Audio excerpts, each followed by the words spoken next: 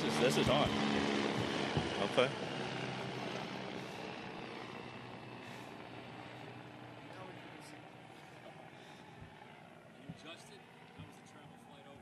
It was good, as good as it can be, you know. A little bit of coffee here and there, and we're keeping it moving.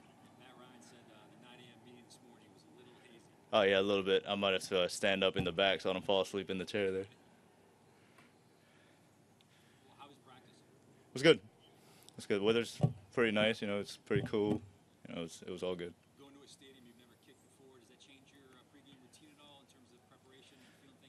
Yeah, for sure. I might go out there a little bit earlier to feel out the wind or the field condition or anything like that. It's a sight line and all that. It'll be my usual, you know, pregame routine, but just a little bit more time to kind of figure out what the wind is doing, if there's any wind and all that stuff. You expected to meet the Heung-min Heung-min at the Tottenham Hotspur Stadium, but unfortunately you will not meet him because it is a match schedule. What do you think about that? And you expected to meet him a lot? Yeah, it would be awesome to meet him one day. You know, he's obviously a huge star and he's been doing fantastic. I'm really happy for him, and it would be really great to meet him one day. And a lot of Korean fans, and maybe they are not interested in the NFL, but after you, a lot of Koreans interested in NFL, and you think you will be good ambassador to the NFL? I think that would be big. You know, we're having games in London, and same idea. We had some in Mexico, and I hope, you know, we can get into Asia and just expand a game like that and have fans all over the world. I think that would be really cool.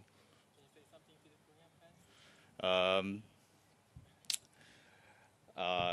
여러분들이 NFL에 잘 모르지만 자꾸 응원해 주시면 감사하겠습니다. Thank you, 감사합니다. 예. Anybody else? I mean, being a kicker is a pretty pressure thing. I mean, we've just seen there's obviously a lot of support from Korea as well around you. Do you feel added pressure with that, as well as being a kicker, as being kind of an ambassador? Not at all. I think it's fun.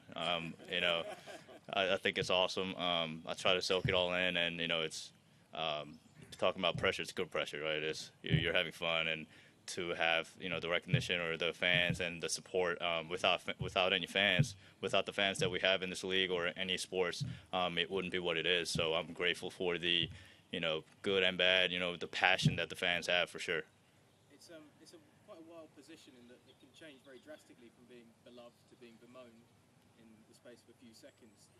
There's a lot of talk about mental health. How do you prepare mentally throughout the week in general for playing in those big moments? Right. So kickers and punters is kind of different from like other positions, right? Because let's say you miss a tackle as a defensive player, the next play you can get up and you can, you know, run a little bit harder and make up with effort and stuff like that. But as a kicker, you miss a kick, it's like, well, you might sit on the bench for an hour and we might, you know, that might be it.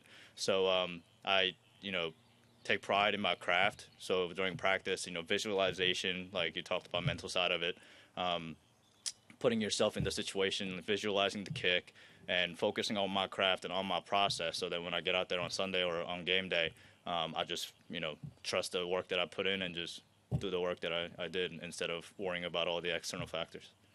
Did you grow up a kicker? I mean, a soccer rather? Yeah, I grew up playing soccer, and when I moved to the States, I didn't know what football was, but got into that pretty quick. So playing in Tottenham is kind of living out a Premier League dream a little bit? I guess so, yeah, a little bit. Yeah, there. I guess I'll look at it that way. That's good. That's good. Who did you support growing up? I'm sorry? Who did you support in soccer growing up? Well, growing up, Park was in Manchester United, so I grew up, you know, obviously watching, like, Koreans. You know, we kind of follow our players and stuff like that, so definitely watch Park growing up. Anyway, the team isn't where it wants to be right now. So what's the mood right now after 1-3, but you have a big opportunity playing the Jets? Yeah. And also this trip, does that help play into Sunday, like doing that mental factor you were just talking about, and like staying positive and focusing on what the goal is and what's the win? Yeah, I mean, as a team, regardless of where we play, it's a great opportunity to play here, but it's a long season, right? So it's 1-3, but it's week 5. So we try to improve every day and every week. Every week is, you know, it's, you know, one at a time. That's kind of the motto. So let's go 1-0 this week and then move on to the next. So you just worry about it and just this week and put all the work this week, and try to go 1-0, and we're not going to worry about the past, worry about the future. We'll worry about that when we get there. But for right now, let's enjoy this environment, enjoy this trip, but get the win, because that's what we're here for. The action of actually kicking the field goal or extra point is quite a fast process. Are you able to tell immediately based on where the ball is held by the holder whether you're going to make the field goal or not? I think that's the soccer player in me. I think a lot of kickers do this, but if you see a hole that's maybe a little bit different from what you usually would get or what you would rather have, your body kind of adjusts to it immediately. At that point, I just trust my body and kind of be an athlete and just adjust to the ball and just put it through the pipes, whatever it takes.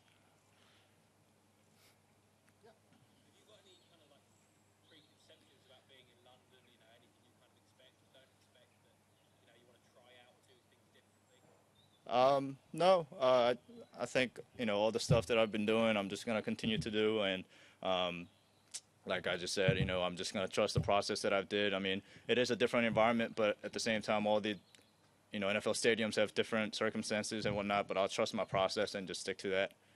Is there anything you're looking forward to doing? Cultural stuff, going out and seeing different places? I don't really know. We might Google some stuff later, Yelp it up. I don't know, but we might need some suggestions after. Is that your own personal philosophy, that trusting the process on your individual career level? Because you're now considered one of the top league kickers in the NFL.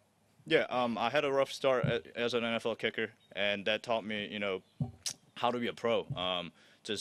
I have to put the work into my craft because I only get so many opportunities, so that I have to work on my craft, my kicking style, and I try to understand what I do best and what I don't do well. So if things don't go well at the same time, I can adjust to it and come out the slump as soon as possible. So I think, as my body changes, as I grow up and whatnot, it's just going to be a constant evolution of my kicking style and whatnot, but I'll continue to, look to get better. There's kind of this constant storyline over here that Tottenham's Harry Kane fancies himself as a bit of an NFL kicker in the future. What kind of advice would you give someone that fancies it? I think he could be great. I think I grew up playing soccer, and a professional soccer player. I would imagine he'd be pretty good. So if I can get a chance to meet Sonny and Harry, I would love to see how they can kick a football instead of soccer ball or football. Yeah. Anything else? All right. Thanks, guys. Cool. Thank you.